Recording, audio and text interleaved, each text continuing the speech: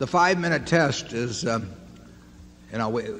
and I we're familiar with virtually every company of a size that would interest us in the country. I mean, if you've been around for 40 or more years looking at businesses, it's just like if you were looking at, studying baseball players every day, you get to know all the players after a while. And that's the way it works. Then we have a bunch of filters we've developed in our minds over time.